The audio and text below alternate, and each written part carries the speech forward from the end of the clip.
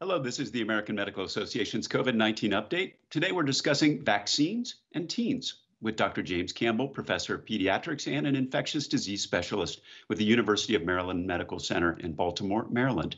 Dr. Campbell, welcome back.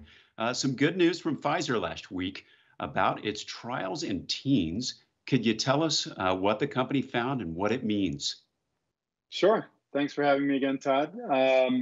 So as the listeners probably know, we already have the Pfizer vaccine under emergency use authorization all the way down to the age of 16 because they included 16 and 17-year-old data in their application to the FDA for their original authorization. But there were only 150 or so in that age range lumped in with the adults. And while that was going on, they were also enrolling in a study down to age 12, so 12 through 15. And they just about a week ago now announced the results of those data, which were very encouraging. At this point, we only have the press release.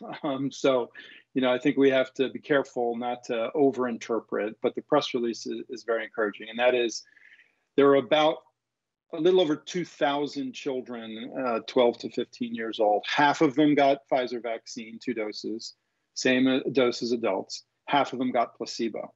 And then they were followed to see who got infected.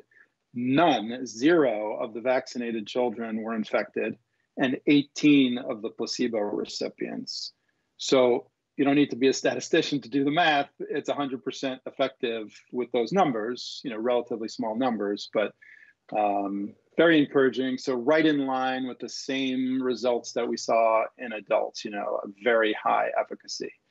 They've claimed also that the safety profile was very similar to adults, but I think we're going to need to see that to see exactly what that quote profile, how many sore arms and fever and missing school and that kind of thing. The other really encouraging thing is that the antibody levels, so the thing that we think is the most important correlate of protection, are neutralizing antibodies against the virus. And these kids made almost twice as much antibody as their young adult compatriots. So that kind of goes along with 100% efficacy, but is also is really good news that they're making a really good immune response at the same time having no safety issues. So everybody with this, obviously we'll need to go beyond the press release, as you said before. When do you expect to see kind of more detailed data that you're able to evaluate? So they've said within weeks they'll be submitting to the FDA to try to expand the authorization age range, so to allow them to move it down to 12. So, I interpret within weeks to mean that we'll have it this month at some point. And typically what's happened is just before the VRBPAC, the group, the independent group that helps FDA make decisions, just before they meet, the data are released to the public. You can go onto the FDA website and see all of those details. So that would be my expectation, is in the next couple of weeks, we'll all be able to see additional data. If you think about that kind of trajectory in terms of timing, do you think that we're looking at, kind of expanding the age range in time for school in the fall? That's the hope, is that the Pfizer data look as good as they seem in press release. And the other company that was right behind them in very similar studies is Moderna. So as people probably remember, Pfizer came out and got emergency use authorization, and just right after that, Moderna did. And Moderna did a 12 to 17-year-old study around the same time that Pfizer was doing this 12 to 15-year-old. And you would expect that those data probably could be released soon as well. So it's possible that we could have those two, the mRNA vaccines, available for teenagers, for middle schoolers and high schoolers by the summertime, which would be, it's not all school age kids, but at least it moves the needle a little bit. You mentioned before about the antibody levels. Is that surprising to you to find the vaccine being, that level of effectiveness among this younger age group than in, older folks? Is there science to kind of explain that? It's not that surprising. I mean, we always do want to confirm that young people make good, vigorous immune responses. But many vaccines, especially in this young, teenager, young adult age range, they do really well with very good immune responses. They just have vigorous responses. I mean, if you take like HPV, human papillomavirus, as an example, if you give 2 doses of HPV vaccine to people under the age of 15, you get multiple times the amount of antibody that you get by giving 3 doses to people over the age of 16 for all the serotypes. So that's why the recommendation is 2 doses if you start it before your 15th birthday and 3 doses if you start it after. So that especially young, like middle school, high school, sort of like young adults, if you will, they just have a really nice, typically a really good immune response to these vaccines. So, and this just confirms that. When you think about constructing vaccine trials for, younger folks, either adolescent or even younger than that, are these trials more difficult? Do they have unique challenges versus the ones that we set up for adults? There are some unique challenges. One is consenting. It requires at that age that both the child, the teenager, and their parent or guardian provide permission. And so it's parental permission plus child, what we call assent. So sort of a simplified version of consent. So I think that is a tricky thing to make sure that that's done very well, that you can explain the risks and the benefits both to the parents and to the teenagers. Follow-up can be somewhat tricky in that children should be in school and parents typically are working. And so, coming up with a way that you can make a schedule that fits for families to be able to follow up. Some families believe getting into these trials is you just get the shot and somehow magically then we get the data, but it doesn't work that way. The way that we get the data is they're filling out diaries on their side effect. They're coming back to have their blood drawn. We're checking in on them by telephone or in person to examine them. So there's a lot of work involved in collecting these data. I think, those are some of the challenges of doing clinical trials in kids. And I suppose that would get even more difficult for children under 12. Do you have any thoughts on the kind of, what we'll be seeing in that age group as time passes? Yeah, I mean, the trials will look very similar. What we probably will not see are true efficacy trials, meaning that your primary endpoint, the piece of data that you're using for your primary statistical analysis is not going to be efficacy. What it's going to be is comparing the immune responses to older kids or to adults, and then making, if you will, the leap of faith that if you make just as good an immune response, you're going to have just as good protection. So like a correlate of protection, what we call non-inferiority. And why is that? Because those trials would have to be so huge in young children who don't get the disease as frequently for us to be able to look at efficacy. And you probably just don't need that many kids to be in the trial. So you need enough to show that there's safety and enough to show that there is an immune response that kind of mirrors an adult immune response to be able to, hopefully that's what we'll need to get licensure. And then the other thing is, how you follow safety is slightly different in children than in adults. And one reason is they can't tell you everything. When you get down to the young child, you can't really ask them if they have a headache or if they have muscle aches. So we change that into, are they not breastfeeding well, or are they irritable, or, there's different ways of getting at the safety in young children. And we also want to make sure that they don't have any child-specific side effects. In other words, if high fever could lead to worse side effects, or if they could have some other like immune problem that an adult didn't have. We don't have any reason a priori to believe that, but we need the data to prove that that's the case.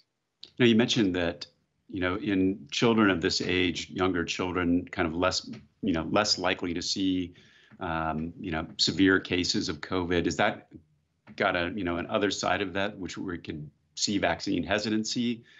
because the cases are not anticipated to be, as severe? What are you seeing?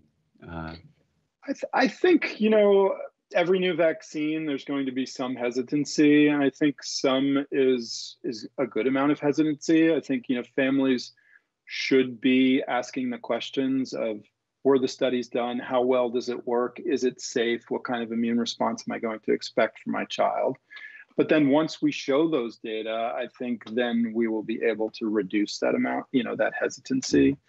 Now, if in terms of the severity of the disease in children, it is true that it's much less severe, this disease, than in adults.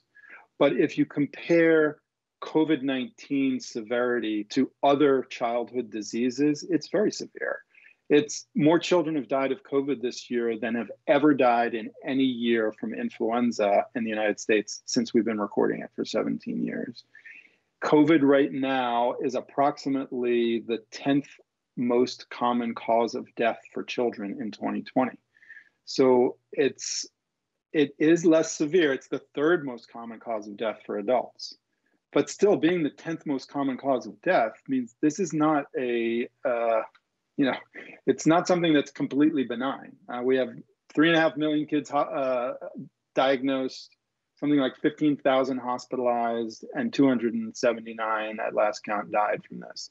So if we have a vaccine that's 95 or 100% protective, and it is safe, and it's relatively easy to take with 2 doses, it seems to me that we shouldn't have a huge amount of hesitancy. I think a lot of parents are going to want to take this vaccine. We've just completed a nationally representative parent survey to look at what do parents think right now, and we're going to be repeating that over time as more data come out for kids. And I think what we're going to see is that it's about the same as hesitancy for other vaccines, but not something special for COVID-19. We'll be publishing that in the near future, and people will be able to see the final results. But it's exciting to see that people are going to be, I think, very interested in this vaccine when we can get it to children.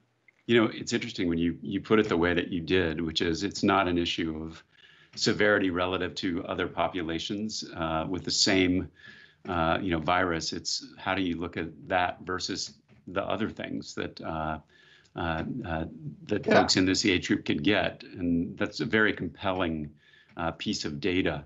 I know that especially for young people that seeing their pediatrician and getting their normal vaccines through their normal physician practices, that's an important and normal way. But in this situation, at least right now, we're seeing that physician practices have been kind of left out of the vaccine distribution for adults. Do we expect to see pediatricians being a bigger part of distribution as this kind of usage extends to younger ages? And if not, should they be? Absolutely. We do see that. And I think, each state, I think, is putting in plans for moving these vaccines out into primary care clinics, including pediatric clinics. I know that's part of in the plans in the state of Maryland, where I am, and I assume in the other states. And we do know, as you said, that pediatricians are very good at vaccinating the children in their practice, at talking to parents about the data and about hesitancy and all those issues. So that's the expectation, is that there will be this sort of morphing from the mass vaccination, public health clinics and big stadiums and things into primary care and what we call the medical home, of course, where we think it is best. It's where there's a trusting relationship with your provider. It's where people are used to getting their vaccines. And as you said, pediatricians are really good at it. And that is what's going to happen as we move down into the pediatric age range. Well, we've seen the toll that this pandemic has had on, all age groups in terms of mental health, but, not surprisingly on the mental health of children, particularly teens. Do you see this vaccine rollout as being, a big part of addressing that part of the pandemic?